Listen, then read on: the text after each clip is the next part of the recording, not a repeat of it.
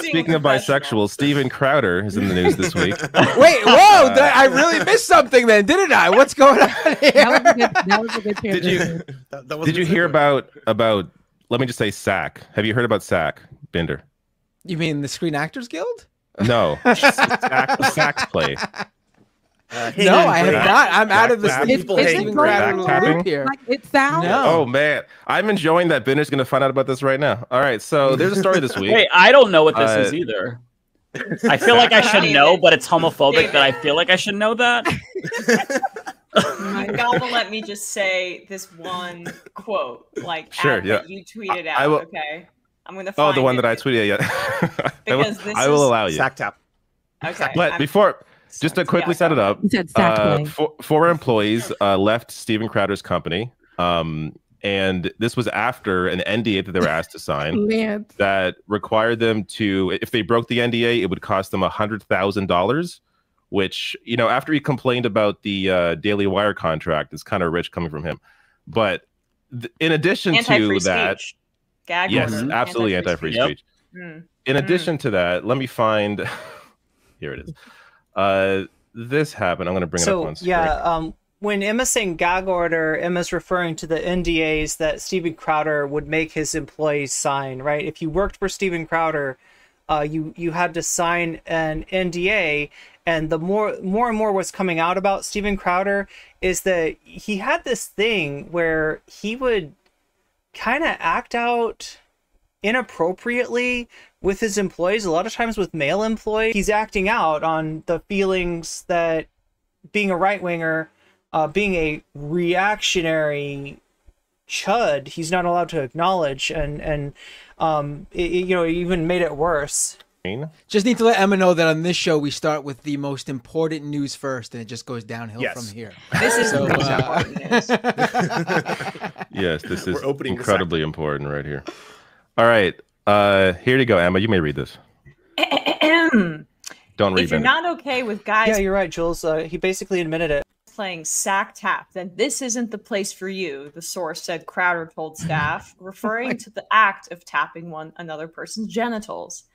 After the interrogation of current staffers, 4 employees departed the company. The NDA was insane. Not a fun place to work. Close to Crowder. Most employees were scared because of it. Some talked to lawyers about it because they were afraid, but thought that if they didn't sign, that they would incriminate themselves. He was intimidating. Steven's increasing justification of his workplace sexual behavior between men makes a lot of male employees uncomfortable. He always says it's joking, but it doesn't seem like a joke to anyone anymore. Do we have a question from chat? Yeah, you know, when there are repeated instances of you putting your genitalia on your male employees, of you tapping your employees' genitals, of you sending your employees photos of your genitals, all of this being well sourced by Mediaite, who has multiple sources on each of these stories. Although I think the first one was from the New York Post. But I'm forgetting the specifics of that earlier one. But these two recent ones are from Mediaite. Yeah. What's the context for that part where it says they thought that if they didn't sign, that they would incriminate themselves? Oh, okay. So Mediaite, I can't remember if they were the one that also revealed this story, but about 4 or 5 different staffers under, you know, anonymity came forward to talk about how the work environment with Steven Crowder is him consistently like exposing his genitals. Yeah. So that's the you know, in terms of like implicating yourself, right? If you don't sign the NDA, then like Steven Crowder's more likely to think that you're the anonymous source. Asking other people for drugs and or supplying them with drugs, usually prescription, like, you know, opiates and amphetamines and stuff like that. And obviously all the things you've already heard, is in like making them go into very uncomfortable sexual situations and sketches. He's like, you know, let's own the libs by greasing you up with garlic butter and things like that. When they came out, he apparently held a big meeting where he didn't want any more leaks. And so he's like, you got to sign this NDA. And now four people have quit over this, because they don't want to have to sign this. Like, oh, so they didn't say, okay, got it. Yeah.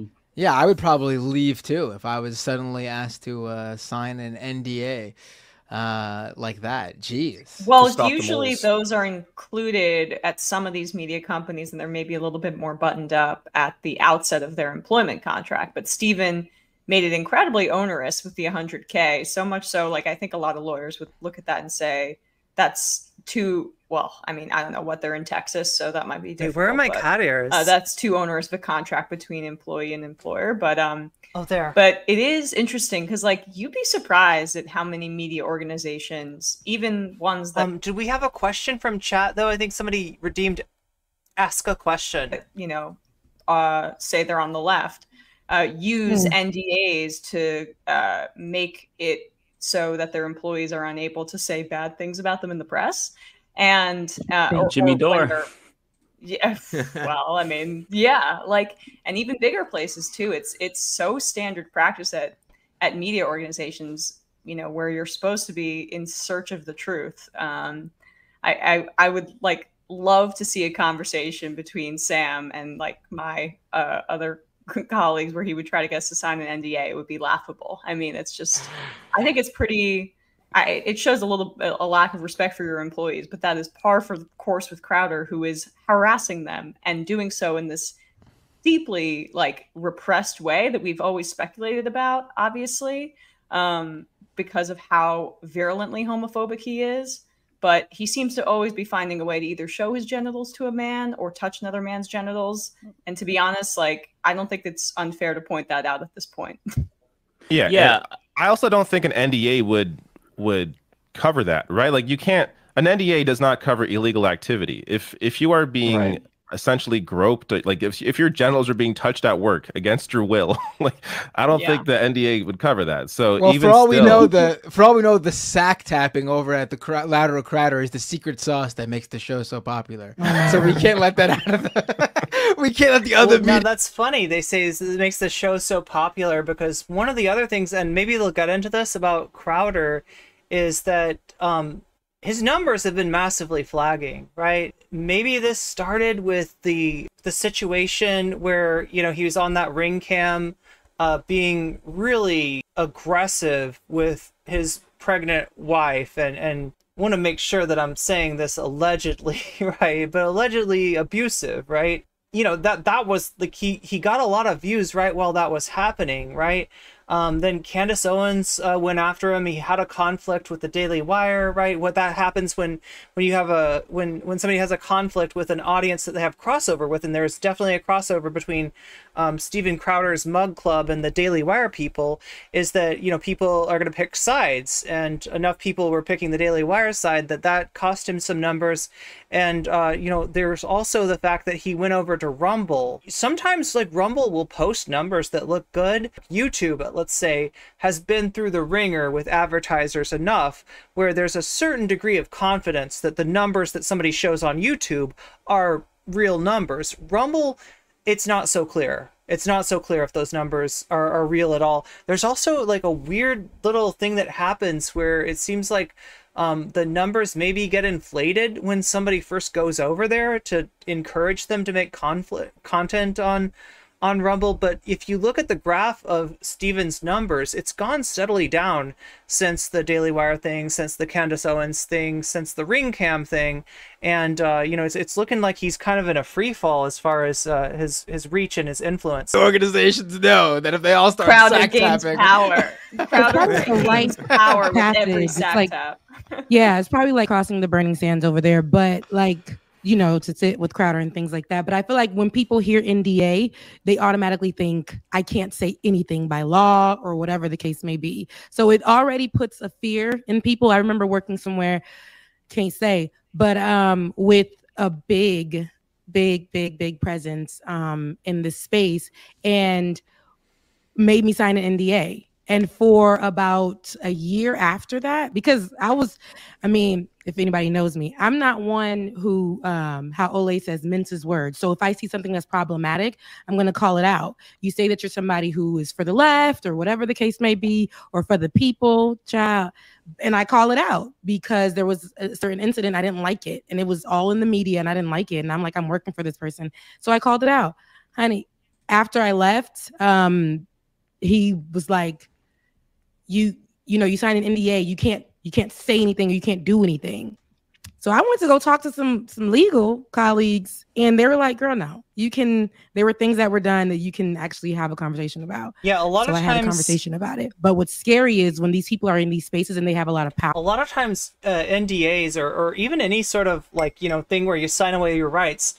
Sometimes they'll put stuff in there that just like you can't actually give up that right, but you'll think that you can, and you'll think that you don't have anywhere to go, and until you talk to a lawyer, you really don't know if it's safe or not. Most people don't really have the resources to be able to contact somebody like that and find out. What they can do, you talk about it, but you're just literally probably like a small fry to a giant, and so sometimes it's like they'll blacklist you, or they'll make sure that people don't work with you, or stuff. They'll put fear in you in a way, but that's what that NDA is for, to protect themselves, put fear in you. And if you do say something, they know people that you may not know and will kind of like scare you. So, and hold your job and stuff. But yeah, but that's the thing that happens. It's predatory because a lot of people don't know if the NDA that they signed is even enforceable, because it might not be legally enforceable. But how are you supposed to know as the lay person? And funny story, I don't know if David remembers this, but a couple of years ago, there was going to be this formation of this progressive news network. And me and David were part of this, and they wanted us to sign NDAs. Me and David both talked about this, and we're like, oh, that's right. Yeah. We were like, no, that's not. No, I'm not doing this. That was like a non-starter for us. There was going to be. I forgot about that completely. Oh my god. Yeah. I don't even remember what the name of it was, but there was going to be this massive progressive network with a bunch of big content creators, and at the start they wanted us to sign NDAs. We refused. Most of us refused, and then they ended up factionalizing and forming two different organizations, and then one of them just kind of like, and then the other started and then like died. So it's a good thing we didn't sign the NDA. Oh my gosh, I'm so curious now. What you so am I. I was like, I think I know, but I don't know if I know. Send me a DM. But no. So it was people from the Bernie campaign, basically, right? Like it was one of the people that worked within Bernie that did media or something in Bernie's campaign. Yeah, their husband was the CEO of a media company. Yeah, lawyers are expensive. Legal proceedings are, they take money, they take time. A lot of people can't really go there, so they never find out that the NDAs that they're signing aren't actually binding. Putting like a distribution center that wanted to get this network on Hulu and all these different networks and stuff like that. A lot of promises, that's for sure. Lots of promises. It sounded really great. But that NDA, I don't give a fuck what you're offering me. Not going to sign it. So yeah. These are very, very bad, very predatory. But I have to go back to the Crowder thing, because I know people are going, there's this whole groomer narrative currently. And yes, he is bisexual, obviously, likely also suffers from gender dysphoria. But this is not an LGBTQ thing, I promise you. He does not represent all bisexual guys. If somebody in the workplace tried to do a sack tap on me, I would fucking slap them, because that's such out of my personal space. Right. It's such a violation. Sexual harassment. Yeah, no. Yeah. Right. Yeah, it's completely unacceptable. Well, he's their boss. Right. Their boss. Yeah. And you gotta say that, like, apparently he's their boss, and as people in their chat are mentioning, he's armed. This I mean, you've seen Crowder before. Like he's got usually his piece on the desk or holstered, right? So yeah, a lot of the people that go to work for him, not all, but you see this with someone like Tim Pool as well. They bring in people who are fans and who might be younger, who are susceptible to accepting lower wages and accepting this kind of treatment. That is like the predatory element, of course, Mike, that you're talking about right there. And people who are in media who don't have principles like those guys, I mean, they get off on the power. They get off. That's mostly why they're in this industry, is like Crowder is overcompensating for years and years of like feeling a certain way about himself. When he was a child actor, I hate to psychoanalyze him, but actually I don't, because it's fun. And he's a terrible guy. And he wants to exert control and power, whether it's in his marriage, whether it's, which is now over, whether it's in his workplace, or whether it's over his audience. Like, that is the kind of person that's attracted to being this kind of figure on the right, especially when he's doing things like I mean, the dude reenacted the George Floyd murder as like a comedy sketch. He is a terrible human being. And the only reason I think it's just, I'm pointing out the internalized homophobia element, Mike, and you can disagree with me if you want, but I just think it's and I'm curious to hear your thoughts, but it's just notable, just given how virulently transphobic and homophobic he is, that there's this almost like frenetic, frantic desire to go as far ahead of those kinds of things as possible while also dressing up. And it's just a sketch. It's what's really interesting about him is that he's obviously been at the front lines for a long time of the people saying that all drag queens are groomers, all trans people are pedophiles, all gay people are pedophiles, and yet some of his early sketches are him dressing in drag and one of his employees. Early sketches, the two of the early sketches. Still to this day, the dude's doing it. Well, yeah, that as well. But this one is so striking. Like, he would make out with someone who worked for him, and then there's video footage that he uploaded of that person stroking the outside of his genitalia while there are children present, right? Like, there's lots of kids you can spot in the audience. That's the exact activity that he says is like, this is pedophiles, this is grooming, you know? Yeah. Like, one for one. I mean, the way that he expresses his internalized homophobia is the way that I did the same thing when I was like 14. And then, you know, I got a little bit older, like 16, 17, and I'm like, okay, I think that this is one of those Doubt protest too much situations. I'm being a little bit obvious. Not that I had like come out to myself and I'm like, oh, they're never going to know. But it's just like, you know, you kind of like, you try to double down and be like, no, I'm straight. But yeah, he's just, I think that maybe he thinks that if he's just cool with like, you know, the casual, you know, grabbing men's genitals who he works with, that'll throw off the scent because he just is so comfortable with his sexuality he doesn't care. When it's like, brother, look at the photographs of you in drag, like you're like, you love it, you're sashaying around, you're happy. You're happy. You feel comfortable. It feels like his energy has to go somewhere. Like, it feels like that energy has to go and so he's gonna act like a 12-year-old boy with repressed sexual urges. It's in the people who abuse power often and have these hidden desires and things like that.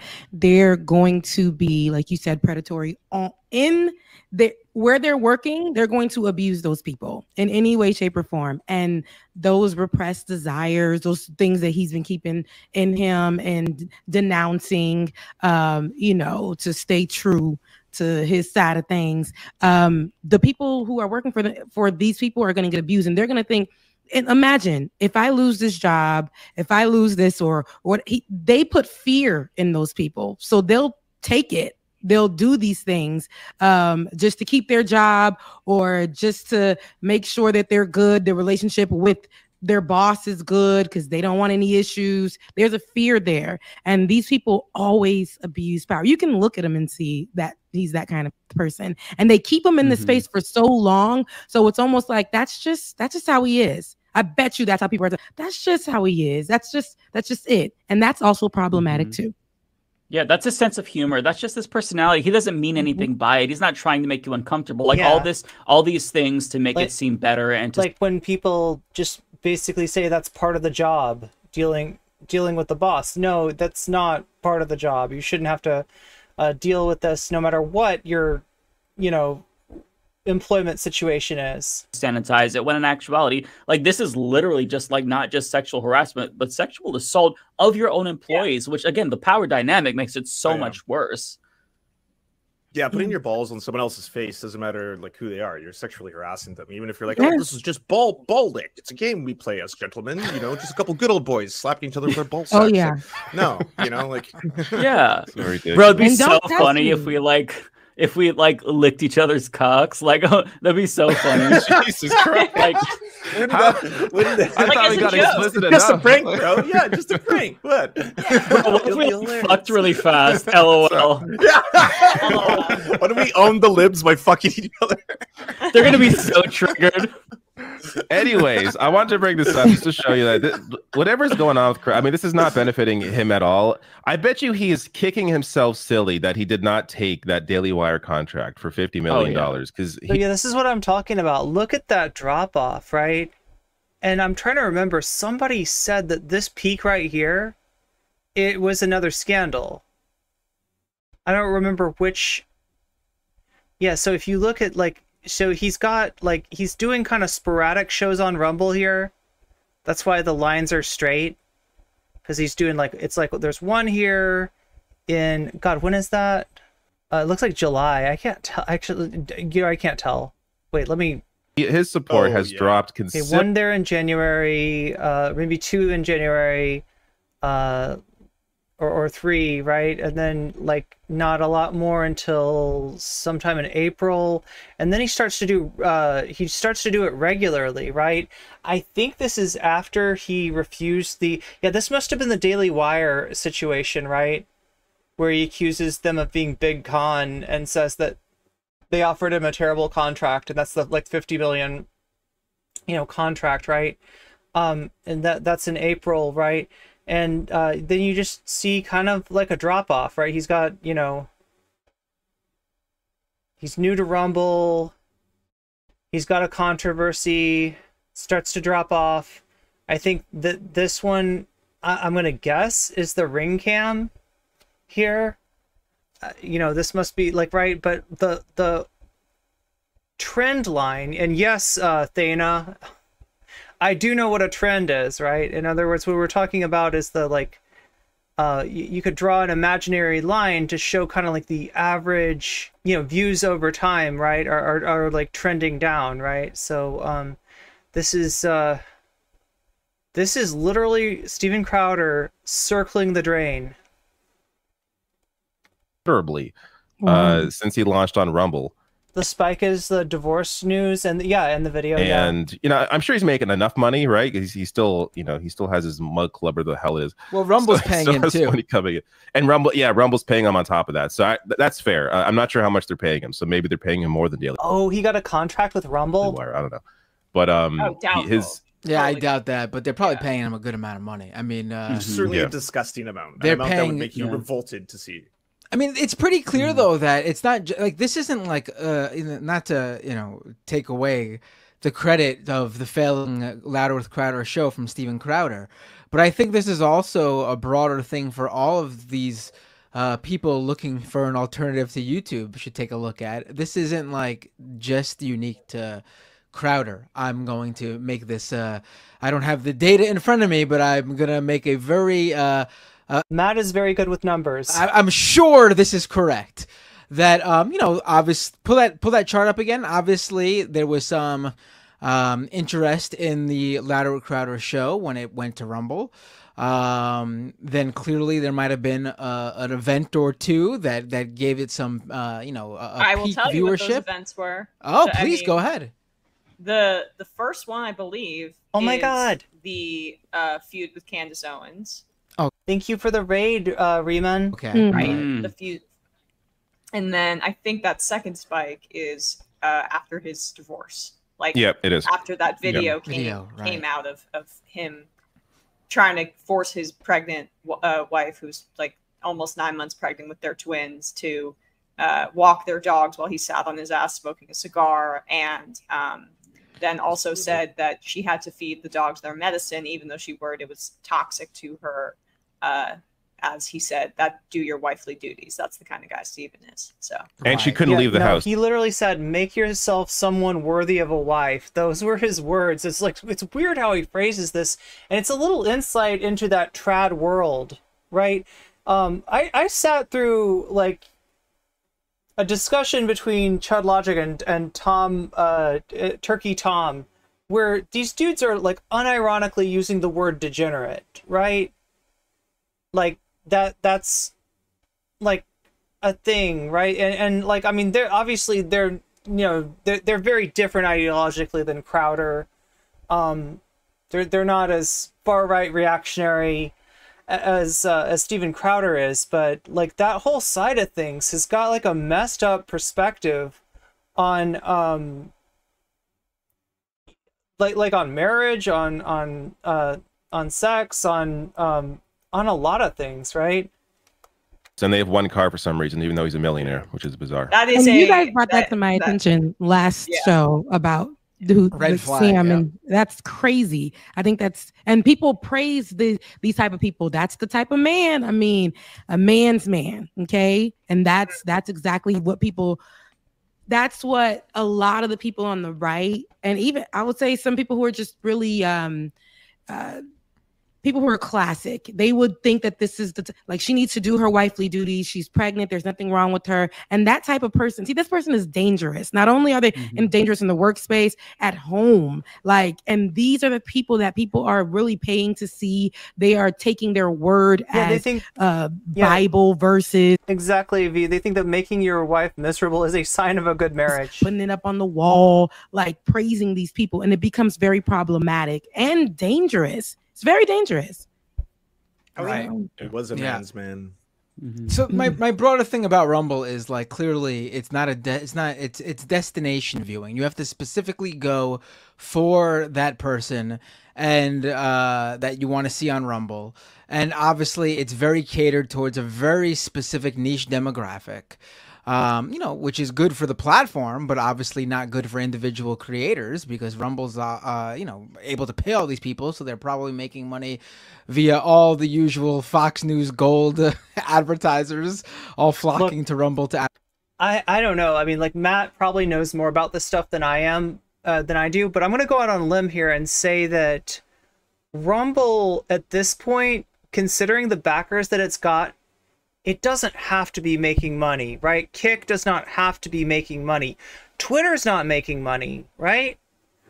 They can afford, you know, if you've got the kind of backers, if you got people with like real like wealth, real money backing you, a lot of times they will operate at a loss in order to gain a market share that allows them to make profits down the road. I think that's the calculation, if I were to guess, that's being made with Rumble. Advertise there, but I mean, it's not the same as YouTube or these other mainstream platforms where people are just used to being on and they get recommended videos and they'll just check them out. Like these guys really think, and I'll use Crowder as the example, they really think they are. I keep on missing the ad breaks and I don't warn people when they're coming. I'm supposed to do that. Much bigger than they actually are.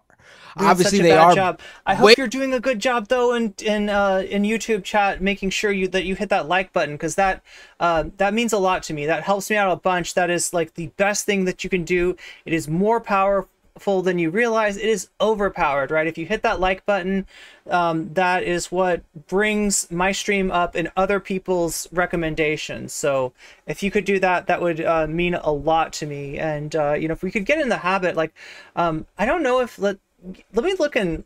I'm curious to see if Matt's chat does this, because I know that the majority report, they'll actually have people, you know, sometimes mods will mention like how many likes there are and set little goals for people just to encourage people, because otherwise it's really easy to just forget to hit the like button. It's a simple thing. It's really easy to do, but it is overpowered. It is more powerful than you can realize, and way bigger than they should be, and they make a lot of money, but they also think they're even much bigger than that. And because they got big heads from their subscriber base and viewership base on YouTube, not realizing that a lot of that comes from specifically algorithms recommending their content, and not because anyone was specifically seeking out, oh, I'm a big Crowder fan, I want to check out his stuff. Yeah, and reactionary content does better with those algorithms too, because the more outrageous you are, just inherently it gets people to click. So they yeah, talking about the attention economy, talking about outrage marketing. We talked about that on Friday. It is very much a bias towards right-wing thinking. And it makes me wonder, when we see a right-wing bias, or really with Twitch, it's more like an anti-left bias. I wonder how much that's behind that, right? I wonder like how much of that comes from the fact that you can't really do, I mean, we did a little bit of outrage marketing. We definitely outraged Chud on Friday.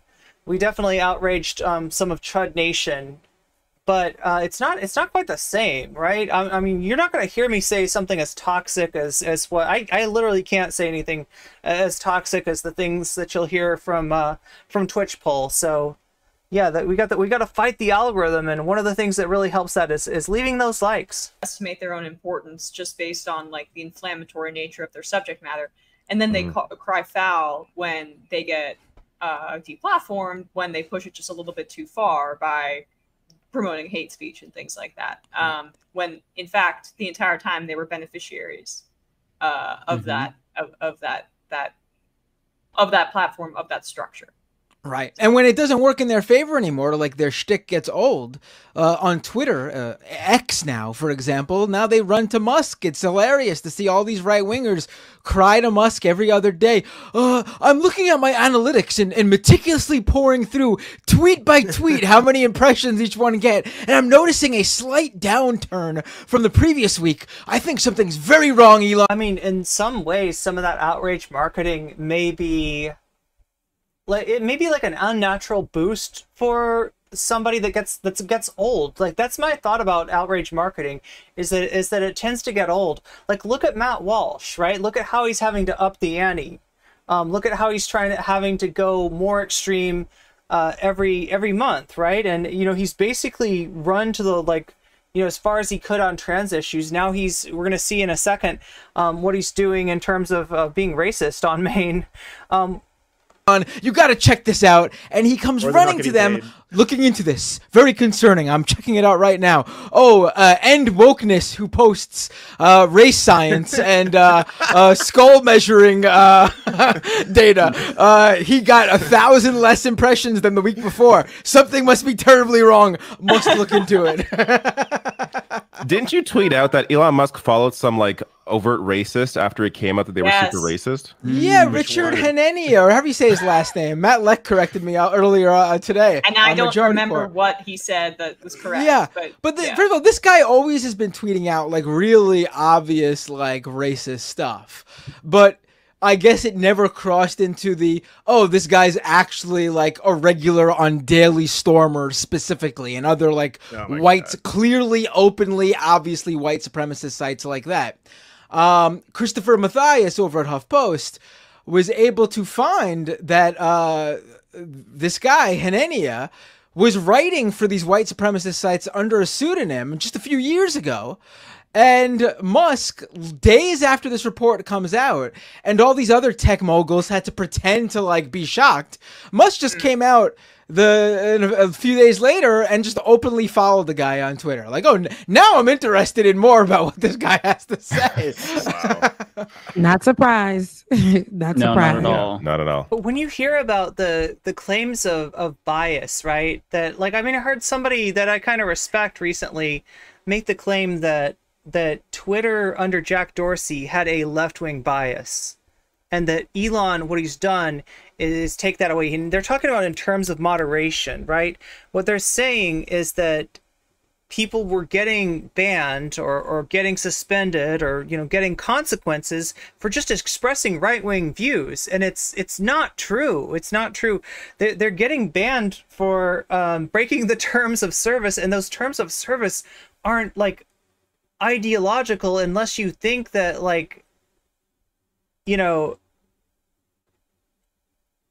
attacking people because of their identity is an ideological issue, which that's a scary thing. And if you're calling it even on that, if you're acting neutral on that, and you're acting well, now everything is good, now everything is on an even kilter. No, it absolutely isn't. There's never been a left-wing. Jack Dorsey's not a left-wing guy. I don't know who has to hear this, right? Musk is obsessed with fertility. Oh, that's right. We didn't cover this. There was an article in Pink News recently where Grimes was asked about Musk and a lot of other things, and the question came up: is Musk transphobic?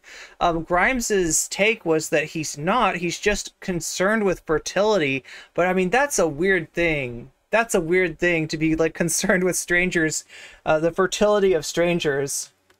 They do it out loud now. It used to be secret. Mm-hmm. That's right. Elon's daughter is trans. It used to be fake pages will follow. Dog whistles, masks. That's yeah. Now everybody is out loud with the racism, with the slurs, with everything. This is just how the people who had literally Elon Musk, Twitter, Tesla. I mean, really.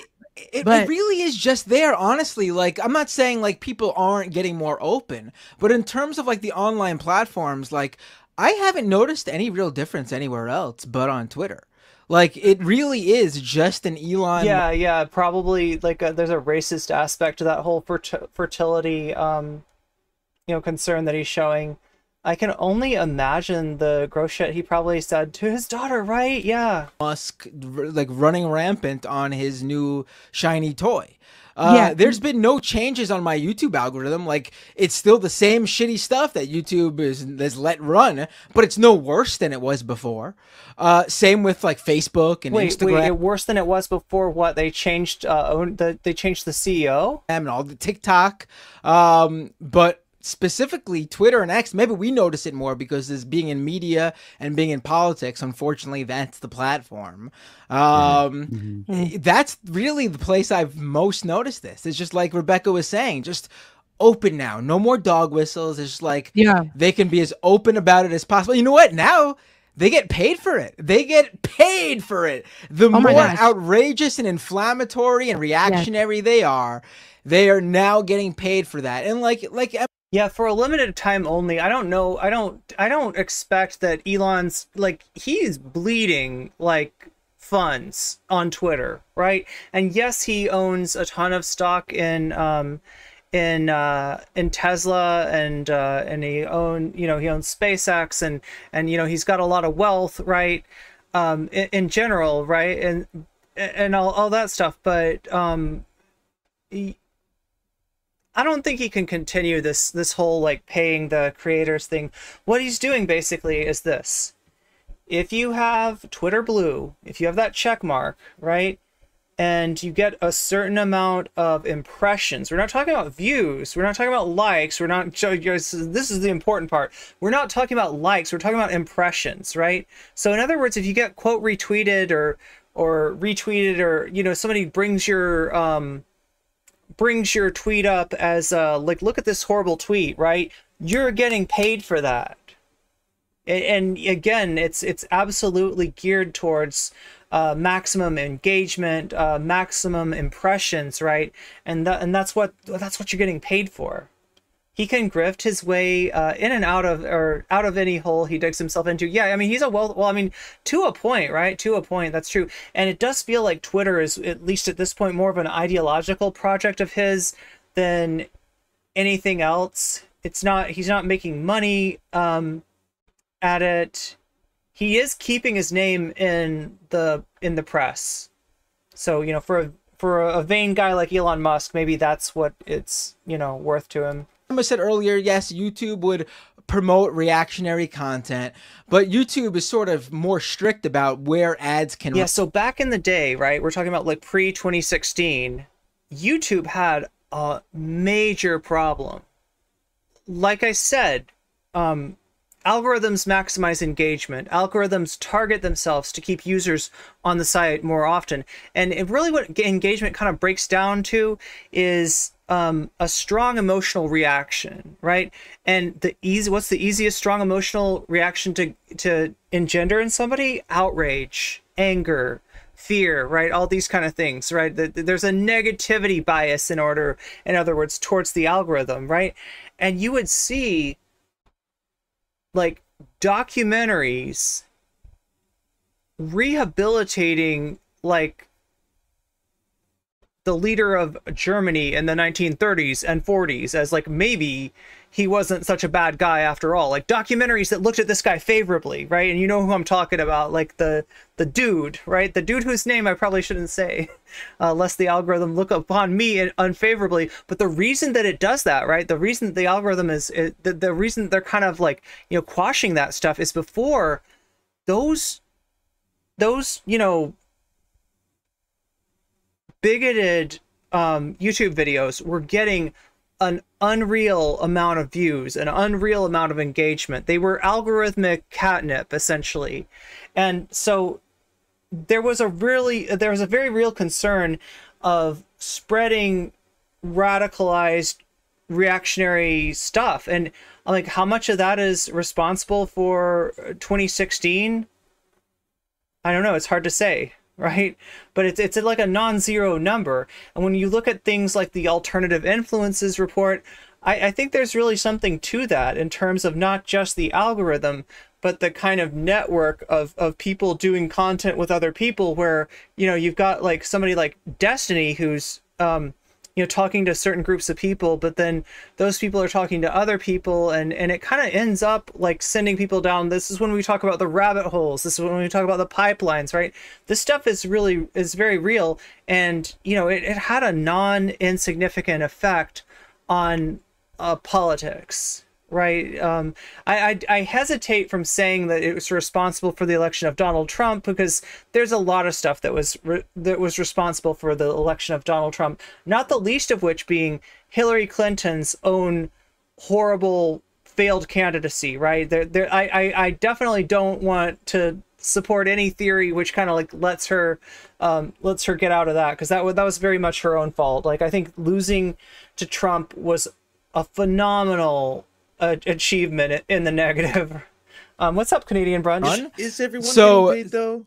Because it kind of just seems like, is everyone getting paid? Because it kind of seems like a handful of accounts are bragging about getting paid all the time, but it's just like it's Brian Krasserstein and a bunch of like Nazis are getting paid. So apparently, I haven't delved into this yet because it happened these past few days when I was gone. But I was reading that.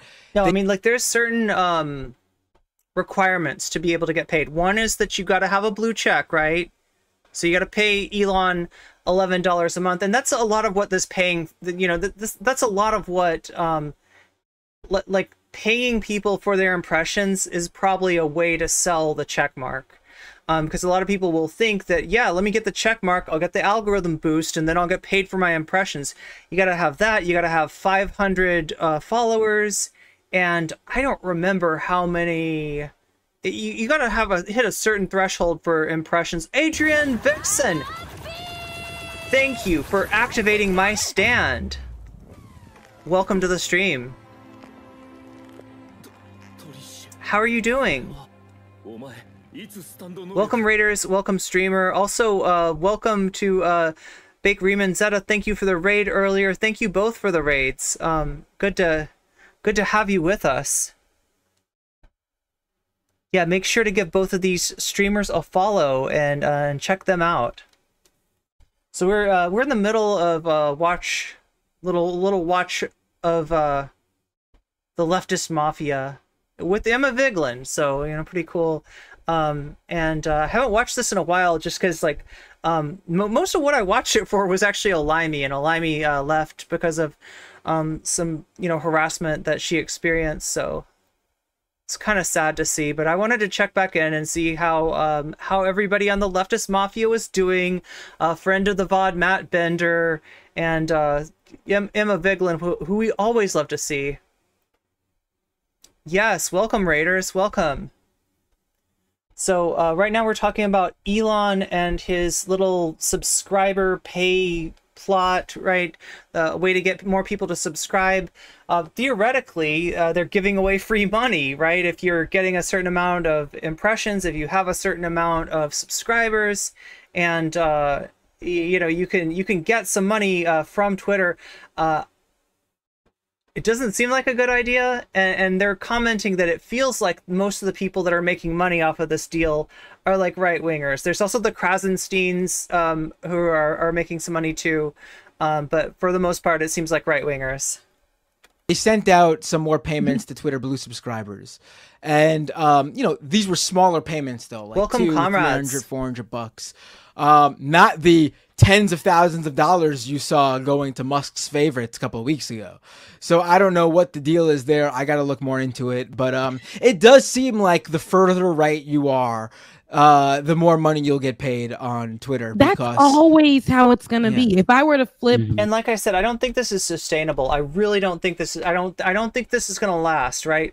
I don't think that Elon can afford to give these payouts forever. I think it's going to be one of these things where, you know, there's some money to be made right now, and yeah, there's probably a right-wing bias towards that whole that whole impressions, you know, because that's what you're getting paid for on this program. You're getting paid for impressions, not for views, not for likes, not for retweets, not for anything else that shows somebody, like, you know, agrees with or likes your post, just that somebody got the post, you know, shoved in front of their eyes. So, and as we know about the algorithm and Elon's tweaking of the algorithm to benefit the cat turds of the world, yeah, it's probably got a right-wing bias in terms of that too. and become Candace Owens, I would get paid a lot. First of all, I'm Black. So, and then I speak right talking points, they would pay. What's funny is when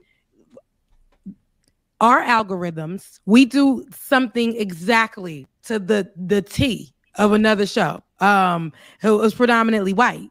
And for us on my other show that I do called Like It or Not, you know, we're all Black. It doesn't hit for us. And we had somebody come on who works with algorithms. I think it was for YouTube. We had somebody come on like a year ago, and he was talking about that purposely.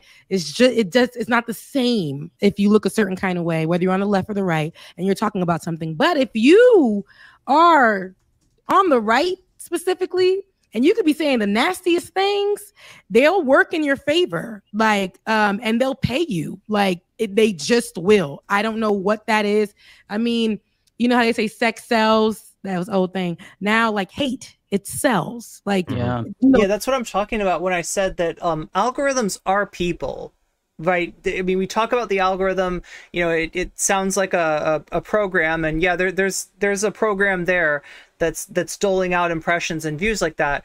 But it really is like people and the behavior of people. Now, there is something to what Rebecca's saying, though, and I've noticed it too, right? In that the algorithm is able to find certain groups of people and say, if these people like your stream, and sometimes I literally mean that, like as in like the stream right now, hit that like button if you're if you're on YouTube, right?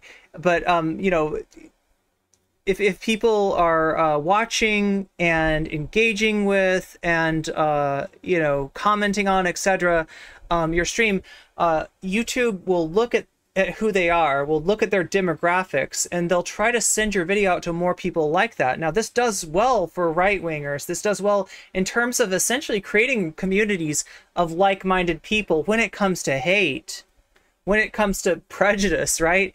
But it's not so good at putting together communities of like-minded people when it's like, you know, trans people, when it's like Black people, when it's you know, it seems to have that bias. It seems like there's something in this, like this sort of negativity bias, this outrage marketing phenomenon that benefits the right more than it benefits the left, and benefits hate more than it benefits marginalized people. So speaking against it and denouncing it, not so much, but hate definitely sells, especially when it's coming from the right. They will pay big bucks for that. They'll give you a seat at Fox, $1 million contracts to say nothing, trashy monologues, like literally dry monologues. Ain't nothing on it. Nothing the person could be saying is true, but they will let. I mean, look at Greg Gutfeld, for instance, right? Ride. And they're giving misinformation again, another dangerous thing, whistleblowing to these people living in the west of nowhere, and now they're out again at the Capitol, or they're carrying torches in the middle of the night. This is what we're seeing, but they're going to continue to pay these people. Platforms like we see, like Twitter, are going to continue to push their content first, allow their derogatory tweets to stay up. Meanwhile, somebody that may speak against it will have their page taken down or suspended. So yeah, moderation was one of the only tools that kind of fought against this negativity bias, this you know, hate-based engagement bias that I was talking about. YouTube implemented that after, you know, 2016, and the phenomenon of the radicalization through the alt-right pipeline started to emerge, right? Twitter fought that through essentially banning people that violate terms of service, and yeah, it turned out that, you know, it was mostly right-wingers, right? So there was kind of a countervailing force there. Elon has come along and he's done his best to eliminate that, right? So now it's just a pure you know, right-wing bias that's going on in these algorithms. Mm-hmm. So yeah, I mean, negative engagement farming has always been a phenomenon on Twitter, but now it's just so much more promoted and incentivized. Like, you can get a bigger following and now potentially get paid depending on how terrible the thing that you tweet is. Like, it's a race to the bottom. Like, now you have people like Just Pearly Things tweeting out women shouldn't vote, and then you have Leafy here tweeting out I'm the Hitler of LGBTQ people. And if you like, these are. But I feel like Pearl has tweeted worse things. Well, not necessarily tweeted, but Pearl has definitely done more mask off content lately. People who they don't have talent, they're not intelligent, so they can't get attention any other way. So it's a very easy way to farm engagement. But now there's that monetary incentive. Now you get bolstered by the algorithm on Twitter. So it's creating this environment that is so toxic that people don't want to be on it. People don't want to see it. I mean, any single story that you see now, like news stories, whatever, all of the replies are going to be blue checks, usually Nazis, all saying the most terrible things. And that's just what you see. And that's not good. And I've noticed something that happens, at least for me on Twitter/X, right, is that if I have a post and it's getting a lot of impressions, but those impressions are resulting in right-wing comments, there's less people engaging with my post in order to engage with the content of my post. And, you know, there's more people engaging with it just to be hateful, right? When people see that thread and they click on the replies and they're going to reply, but then they see like all these blue checks just being like super hateful, right? That's why sometimes, like, when it comes to, you know, out and out hate, I will hide my replies, not because like I, you know, I'm afraid of people seeing what's in the replies. I want that's not the engagement that I'm seeking, right? I'm not seeking, like, it doesn't do me a lot of good to get engagement from the right, where it's people that aren't really, you know, there for me. They're there for hate, right? And they're pushing away other people who might be interested in that post. People will sort of like abandon a thread that's been taken over by hateful blue check marks for advertisers, but people don't want to look at this stuff. I mean, I haven't been using Twitter as much, and I used to be addicted to Twitter, admittedly and sadly, but now I have to force myself to not go there as much because it literally makes me depressed. Like seeing nonstop Nazis or explicit transphobia or like overt racism and slurs, like it's not sustainable. It's sad. Yeah, people wake up mad. You mentioned Pearly Things because Pearly Things is such a good example of someone who is so remarkably mediocre, but is now famous just because like it's a woman saying that women are bad. Like if you just have a woman who's like, yeah, women are shit, you know, they should be cooking and cleaning for men, blah blah blah. That's all it takes, you know. Well, that's like a right wing influencer in its most pure form. Like I mean, not to get too esoteric or whatever, but we're in late stage capitalism, and so a lot of these modes of monetization of like thought are manifesting themselves in ways that are like even more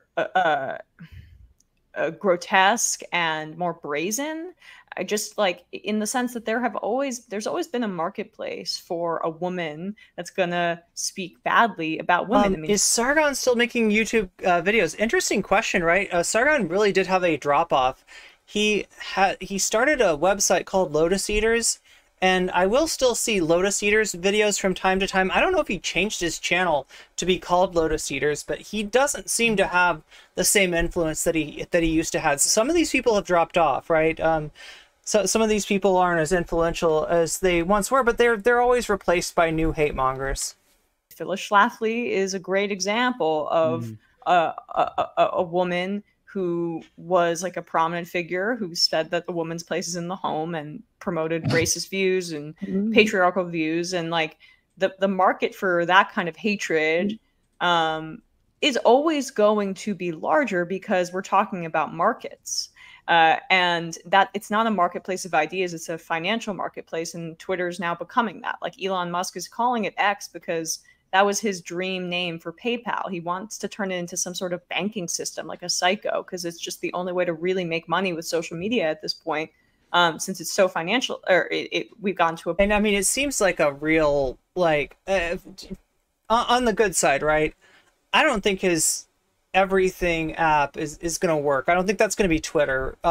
He's trying to make it a banking app, and that has worked. People have been able to create apps like that in countries where like online banking hasn't really been established yet. So if they can get in before people you know, find places to do online banking, you know, that they've been able to successfully create that. But in the US, at least, you know, you've seen where like things like Apple Pay or Google Wallet, they're not really taking over online banking the way that some of these other apps are. So I don't think that Elon's going to be successful with this. Point where it's like you can't bring new users over. So yeah, just to say is like the reason, like to Rebecca's point, that you can make money so quickly being a reactionary is because it is a market, and like that serves capital, and that serves like the patriarchy, and it serves white supremacy, and all those things are intertwined. So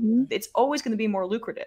I'm under no illusions that I'm going to make millions of dollars doing what I do, right? Like, but for now, it's what I do because I can take it for, and I should be able to for the foreseeable future, and because people like the Majority Report are doing this because they want to, because they believe in what they're saying, right? As opposed to somebody like Anna, like TYT, who are clearly in it to try to maximize their market share, and if they can't do it on the left, which seems like they're having declining returns, they're gonna wheel around to the right and try to do it that way. I'm passionate about it, so I don't know about you guys, but I'm sure you all feel somewhat similarly. Yeah, that's the only reason why I'm here. Like I say that all the time on my show. Child, if I could, I would flip so quick and start stalking Candace Owens' points so I can literally live my life and be all right, right? Like, I would just go right and just talk about everything under the sun that is negative and be negative to every marginalized community as a marginalized person, right? A woman, a Black person, and a product of immigrants. This is money right here for the right.